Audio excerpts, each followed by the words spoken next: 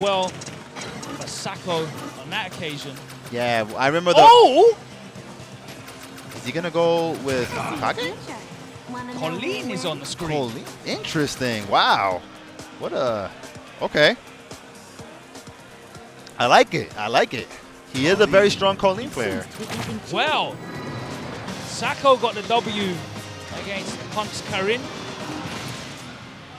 And one of the things that I have a feeling we're going to see again is this new little, I don't want to say a gimmick, but a new little trick that that Sako has been busting out where when he has the orbs loaded, the V-trigger orbs, he'll dash up and then neutral jump, release the orb, and that's like a jumping shimmy. He gets a full combo. He gets like more than 400 damage if he lands that. Wow. Yeah. That's crazy. So it's something that's been catching a lot of people that they haven't been fully aware yet that that's his new trick. And I imagine that's safe, possibly even plus. Yep.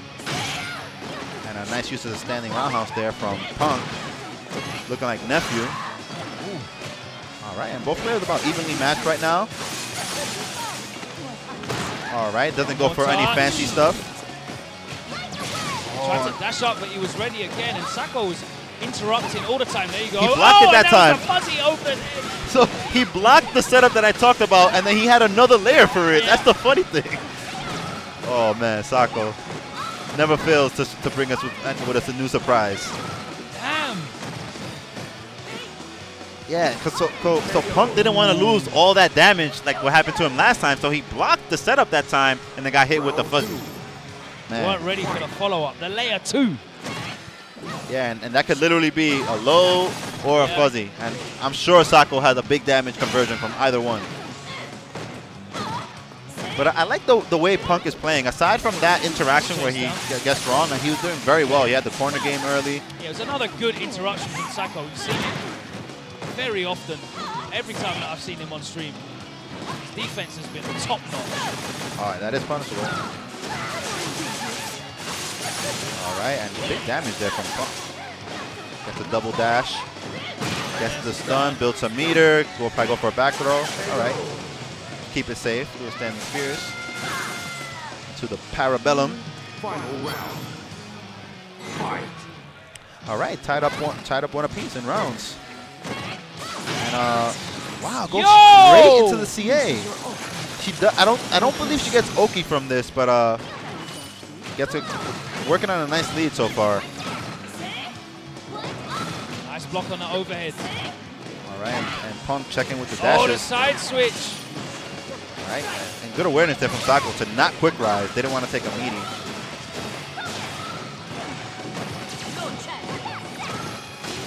Out of the corner. Again, he blocks the overhead. All right, good. Oh, that could have been ugly. Oh! Oh, that was so close.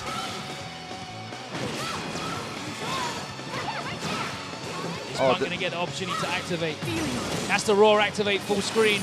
All right, and now he does have the option of pressing the heavy punch and heavy kick to go for that straight dagger. Command dash as well. Full screen low from. Oh! Wow, interesting choice there. Just did a raw V-skill. It does have good range and a good hitbox, but it's not something that you typically see as a poke. Definitely he just walked up and did it. It's very punishable too. I think it's like minus 14 or something like that. Yeah, it's double digits. I know it's double digits. Yeah. But saw the opportunity. He knows the range, and it does 80 damage, so he just went for it. Got the kill from it. And Sako puts himself on the board first. Trying to hit on the drill. Converts into the knockdown. All right, and Sako working on a lead. Decides to just walk under. Interesting choice there. Could have had an anti-air. All right, and Punk going for the meaty throw. Counter hit conversion. Spear afterwards. Oh, shimmy. Shimmy. Punk a little bit not too optimal with his combos, but you know, it's his neutral game that's really working out for him. And a good round there from Punk. Round 2. It looked like the Kolin pick is working out. It's just he just has to clean it up. All right, but Sako is working on a full meter. Nice use of the standing roundhouse there, being very annoying with it. Yeah, he's definitely put Sako off from pressing buttons. He's flipping everything So many interruptions from the EX there. All right, nice pressure there. Wow, checking with the jabs. Parabellum. All right, and then he knew he could have went for that neutral jump there because he doesn't have CA yet. Ooh! Damn, man, that was quick work. Yeah, turned it around really fast. So tied one up apiece now. Punk really wants to, get his revenge for CEO last week.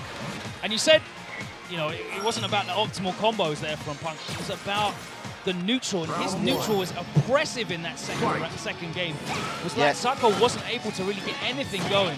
Yeah, he's definitely playing at that range where he's poking a lot with the standing heavy kick. It's a good range where he can mix in some jumps even, dashes. Good, nice backdash there from Sako. Was able to let the orb that was coming back to him act as an anti-air. Good awareness. Something only a master level Menat player would know such a thing. All right, but now V-Trigger coming into play. Sako working on a huge lead right now. Probably not even going to need a V-Trigger to close it out.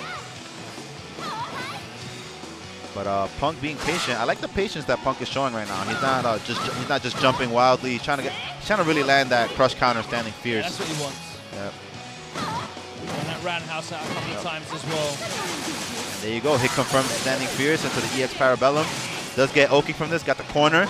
Going for the throw now. One more hit. Might get the stun. Oh, yeah, that's a great activation as well. He has to back off. Completely killed the momentum. Oh, he wasn't able to capitalize off the crush counter. Oh, no.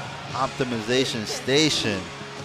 That's one of the things that makes Sako so strong. Even in a scramble situation, he will see something hit, whether it's an orb that he just released just in case. He knows exactly what to do in every situation. Very similar to how Fujimura is, so how optimal at every opportunity. Yep. It's really beautiful to watch those character masters. And right now, once again, Sako working on that lead. But a little bit too far there. Not in V-Trigger, so Punk doesn't get that full conversion at that range. Oh, punishable. Let's see. All right, but now the V-Trigger came into play. And Sako kind of going more for the Justin style right now. Just wants to close out the round safely. You don't want to take too many big risks. Oh, nice standing fierce. I'm surprised he didn't use a dive kick to drill out of the corner. Oh. And he's going to be able to close it out. And Sako advances to top 8. And Punk with a 9th place finish. He's not able to get his revenge. Yeah, not able to get his revenge, and he's not able to capitalize on the trip here to the Dominican Republic. Yipes, I think it was earlier, told us that he came down here because he was feeling